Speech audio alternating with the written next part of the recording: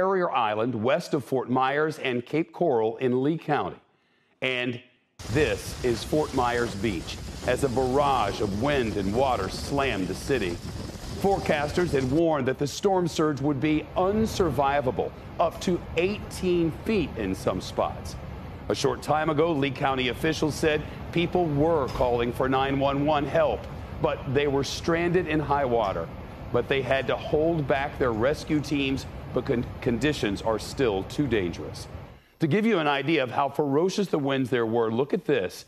Englewood Beach, right by the eye wall of the hurricane, shortly before it made landfall. This webcam did not last long after this moment. It froze and got knocked offline just minutes later. And this is a parking lot in Naples during the peak of the storm.